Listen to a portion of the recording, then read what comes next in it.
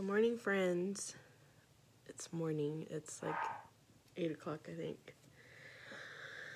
I just took my son to school. Zeke is knocked out. He just had a bottle, so he's asleep and ready to dream. Today's Friday. And it is ugly outside. It is ugly outside. Very, very ugly. But today's Friday. Today is my son's last day of school.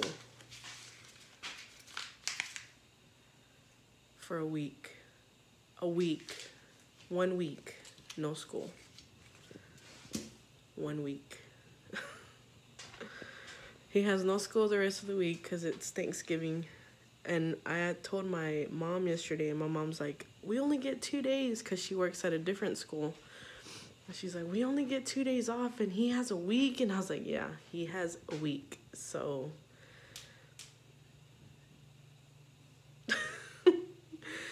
I don't know how I'm going to be. But yeah, this is his last day. He's excited for it. He's ready to be off, of course. And hopefully it's not like this the rest of the week. That way he can play outside and, do whatever. But for sure, I told him that we were going to start reading, especially reading, because that's the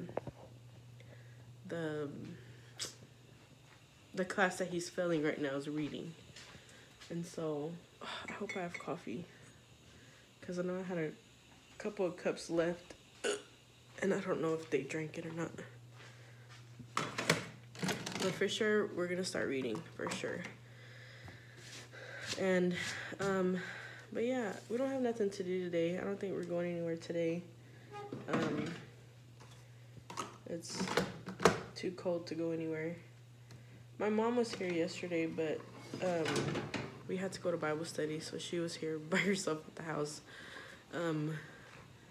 We went to Bible study. It was a good Bible study. It was on Thursdays. They have men and women. So our study was about how to be a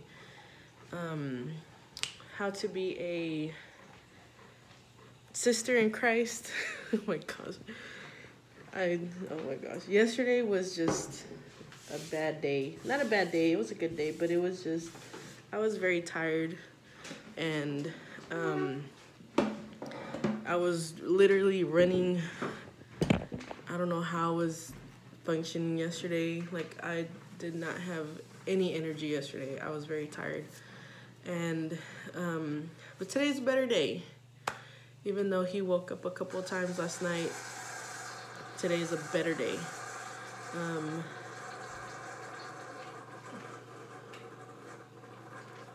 thought I heard somebody, like, knock on the door. But yeah, that was our lesson yesterday. And for those that asking about the Bible study from the other day, this table is very sticky, and I don't know why. Because I cleaned it last night. I don't know. I think my husband made his lunch on here. Anyway, the Bible study was about Christmas. It was about, like, where Christmas originated from. This was Tuesday's Bible study. Yeah. And he went through, like, where Santa Claus came from, like, where it originated, where, like, coming down the chimney originated, why his clothes are red. Like, he broke everything down. My hair is, I'm so sorry that I look like this and y'all have to see it. I am so sorry. But he broke it all down. He broke down the whole tradition of Christmas and how it's really not based on Christ. The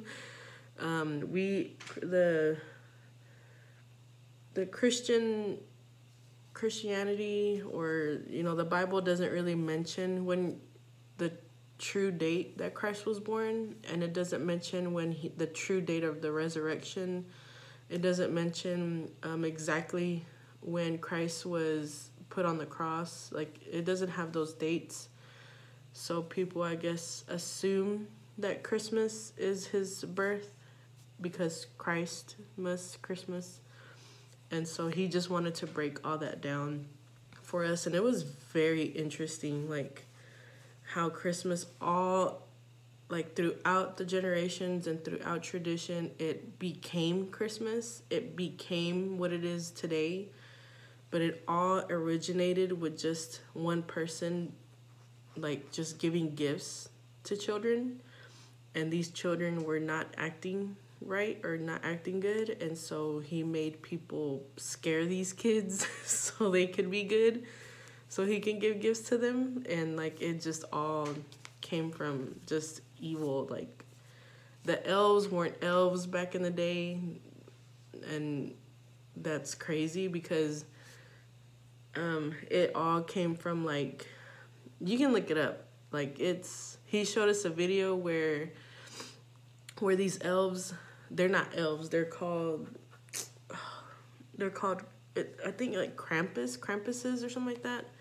I've seen that movie Krampus, but I never, like, well, what's the point of this movie? But it's real. Like, these people would dress up in, like, goat faces and, like, scare these kids. And then I'm gonna ask him for the video, and then I'll link that video down below. And these people still do it till this day. Like, they have this parade thing. I don't know, they have this thing where they go around town dressing up as a goat and, like, with claws and stuff, and, like, try to, I guess, scare these kids. But I'll try to link that video down in the description so y'all can watch it. But from that, this was, like, way back. Like, I don't know, I think he said, like, in the 1500s or something like that. I don't know. It was, like, way, like, before whatever. But it, from generation to generation, it became Christmas. It became Santa. It became elves. It became all this stuff that we know now. And he just wanted us to be informed, like, what Christmas truly is, like, where it came from, where, you know, it originated from. It was very, very interesting. But that was the study. That was the whole, you know, I wrote it all down. I wrote everything down. And he talked about the tree, the Christmas tree, and how people worshipped it. And it wasn't a Christmas tree. It was like an idol to these people. And they would put, like, fruit and food and all this stuff in this tree, and they would worship it and idolize this tree because to warn off evil spirits and to warn off bad luck or something like that. And the whole chimney thing, like, it originated from like, legend, like, old wise tales saying that there's this goddess that would come down the chimney and bring forth good luck, fire of good luck or something like that. And these people would offer it cookies and treats and all kinds of stuff to this goddess. And I don't know, it was just like, what are y'all doing? Like, why are y'all offering these spirits stuff? Like, I don't know, it was interesting. It was very, very interesting where it all, and then how all that throughout generations and years and traditions, how it all formed into just Santa Claus and elves and all these things. And it was interesting. I really liked it. But, you know, there's people at my church that are not going to put up their Christmas tree, and they're not going to put up lights and stuff like that. But, you know, we discussed it, and we're like, we're going to put up our tree, you know. And I know my pastor's not going to be like, you shouldn't do that. You shouldn't put up your tree. Like, he's not going to do that. And so I'm going to put up my tree because I'm not going to sit in my living room and worship this tree. Like, that just sounds so ridiculous. Like, that sounds, I'm not gonna idolize this tree, and, like, that just sounds so chaotic. Like, this sounds so crazy to me that these people went so far to, like, worship something that doesn't talk to you, second, doesn't breathe, isn't alive. Like, I mean, it's alive, but not like, it's not gonna be like, hey Priscilla, like, what are you doing? Like, I don't know, it's just crazy to me. And I'm pretty sure some of you people that watch this are, may not be Christians, and y'all like, you worship a God that doesn't talk to you either. Yes, my God talks to me, first of all, through his word, through his spirit. And second, he is alive and moving because of the things that he does. He saves people. He brings people back into what they're supposed to be, to what he made them to be. And he saves. I mean, he saves people. But anyway, that's beyond the point. So I'm going to put up my tree because I'm not going to worship this tree. It's just going to sit right there. It's just a pretty tree. It's, it's not going to be the center of our lives, basically. And second, God's not going to love me any less if I put up a tree, if that makes sense. God's not going to love me any more if I put up the tree. And I have this peace in my heart that there's more things in my life, and there's more important, I guess, that I'm focused on besides a tree that I'm going to put up that I'm talking to God with. Like, I'm not praying to God, oh my gosh, this tree, Lord. No, I'm praying to the Lord for my mom, my dad, my brother, people in this town that are not saved that I know, people, my family members that on my dad's side that, that alcohol, has a big part in their lives. Marriages are being torn apart in my family, and I'm not going to pray to a tree for that. That's ridiculous. Like, I don't know. But I'm going to put up my tree. I'm going to put up my lights. And I'm going to keep praying for my family. I prayed to the Lord for my family, for my aunts and my uncles, my dad, my mom's side of the family, my grandma. I pray for them every single day, every single time that it just gets put on my heart just to pray for them, for the beer just to be so gross in their mouth that they don't want to drink it anymore, for them to come back to Christ. Like, I pray for my family so much, and I don't even think they even know it. But it's okay because God knows it. God knows that I'm praying for them. And I'm praying for my dad especially because, I want him to be healthy for my kids when they get older. And, I know alcohol has a big part in it. And I'm praying for my brother, to come to Christ, and my sister to be strong, and my mom to be strong while they are following Christ. And I don't know, it's just, I know the Lord is moving in my family, and I know he's working in my family because we're starting to become united. We're starting to become one, where it's tolerable for us to be around each other, because it wasn't, it truly wasn't. It wasn't good for us to be around each other. And now, me and my sister never had a good relationship. Me and my sister, we basically hated each other. We were basically I don't know who she is. She ain't my sister. We hated each other. And now, thank you, Lord. Glory to God, because now I'm following Christ. It's been 3 years. She's following Christ, and I'm making tortillas for her. I don't know. It's how God can just turn things around, and that's because of his love and him being alive and him moving and him saving. Without the Lord, I wouldn't have that relationship, because I was an angry person. I was a very, very angry, bitter, prideful person, selfish person. And for the Lord to just break that and mold me into who he made me to be, boy, you tell me that they ain't no God. You will never convince me that there's no God. You will never convince me to stop going to church, to stop praying, to stop reading the word, to stop praising him. You will never convince me to stop doing that, because just that alone, just him transforming me into who I am today, no. No.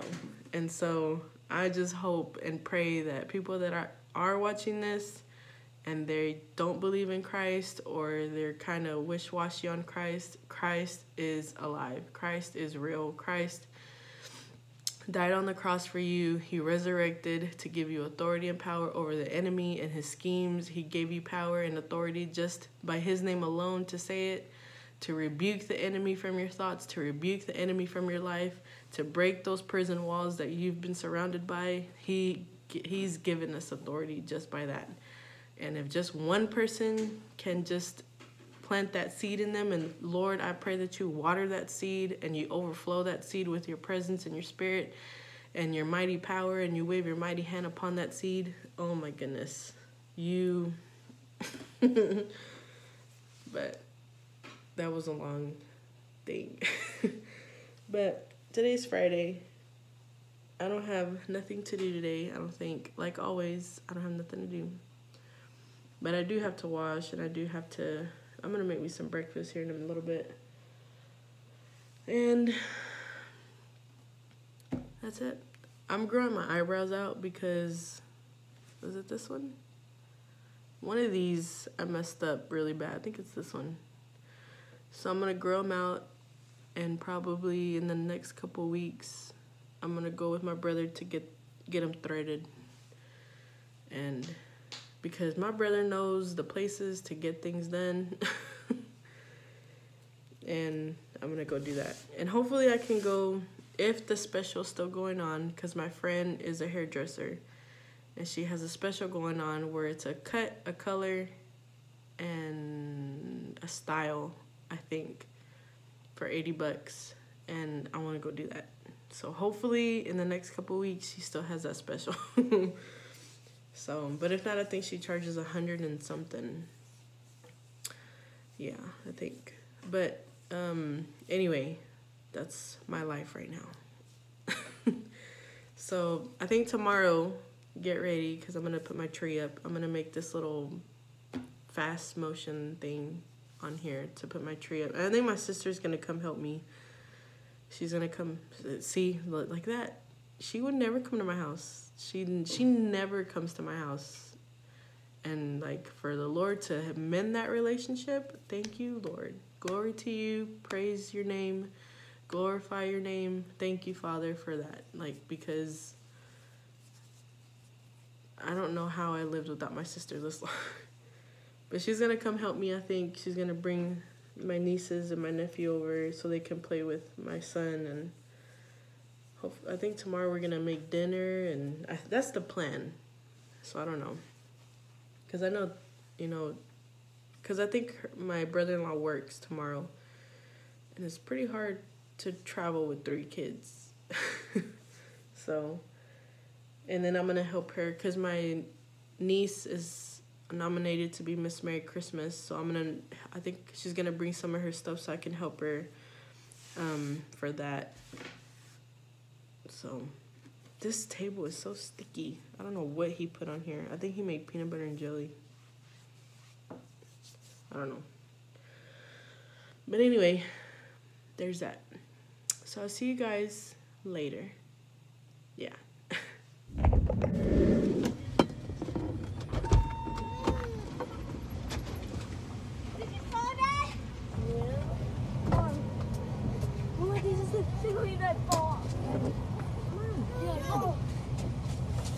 Pepper, is he awake? Yeah.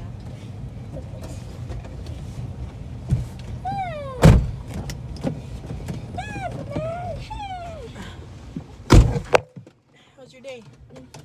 Good? What'd you make on your spelling? We did have spelling test. What do you mean you didn't have spelling test? I'm over here saying we're not supposed to go to. We're not supposed to switch. Like today. My high school today. T-O-D-A-Y? High school yesterday. Y-E-S-T-I-D-A-Y? High school after tomorrow. What? After tomorrow. A-F-T-R-T-O-M-O-R-W? Oh. How's your day? Good? What'd you do today? We just did a switch today. Y'all did it? What'd you learn? Huh? You don't know? What'd you have for lunch? Huh? Pizza? Yeah. But you don't know what you learned today? Did you read? Did you bring your book? Papa. Your library book? Okay. Hey, Mom. I just get my lunchbox. Okay. Papa.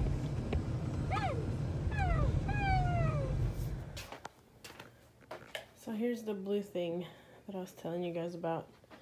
We have it on the lowest setting thing. We put him in and he instantly calmed down. Like he just like looked at us and he's like, oh wow, like my mom's not holding me. So we're gonna put like a blanket, a thick blanket under there so his feet can touch. I mean, he can touch and he can move and stuff and he keeps his head up really good, but that thing's really cold and his little feet, I don't want them to get cold. So as you can tell, my son's room's a mess. So we're gonna put that. I wanted to show y'all that, and we got that left. I don't know what's in that black bag. We have that, and I don't know what else we have. I know we have another.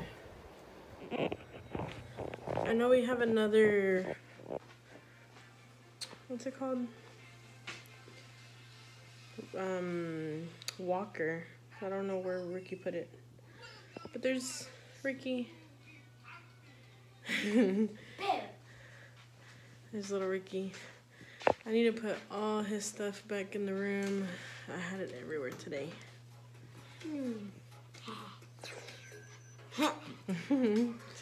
My kitchen is a mess right now. Oh my gosh. We just got done eating and I needed soap to wash dishes. So Ricky's getting that. Don't go in the room. He's asleep. Please do not wake him up. But I have like this leftover bottle, his blankets, toys. I need to clean up. Because, oh my gosh.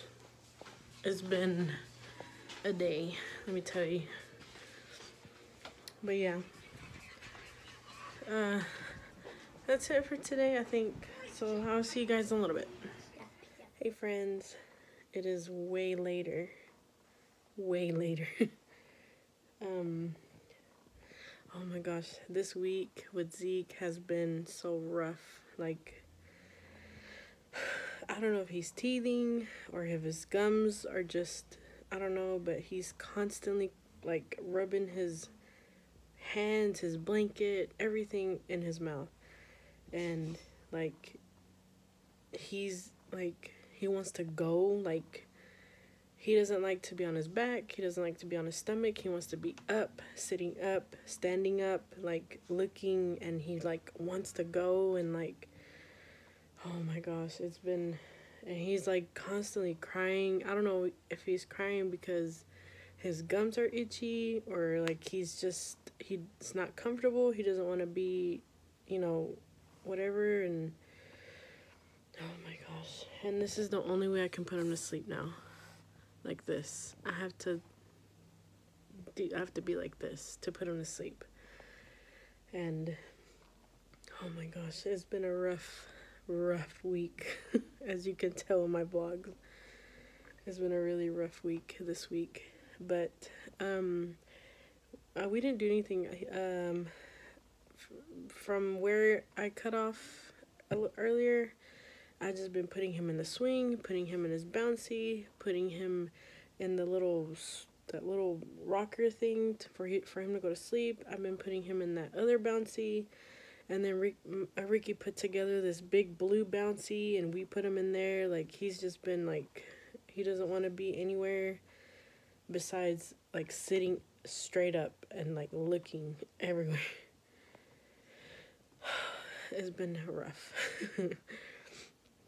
But I made tacos for dinner, and I'm fixing to have to go wash dishes. Ricky went to the store to get eggs, and I needed a Coke because I haven't had a Coke.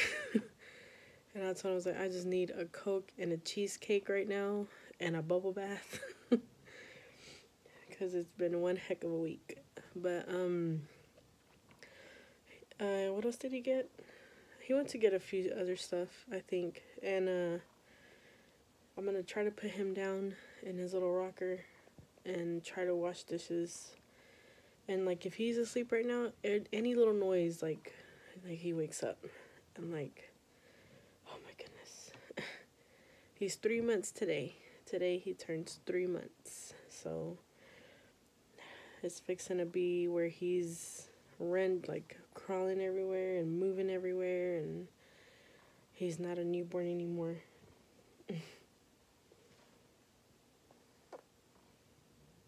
So I'm gonna end the vlog here. Sorry it wasn't long or adventurous or exciting. Just be patient with me. It's been one heck of a week. So I will see you guys tomorrow. Tomorrow I'm putting up my tree and the lights, I think. My sister and them are gonna be here, I think. And yeah, so we will see you guys tomorrow.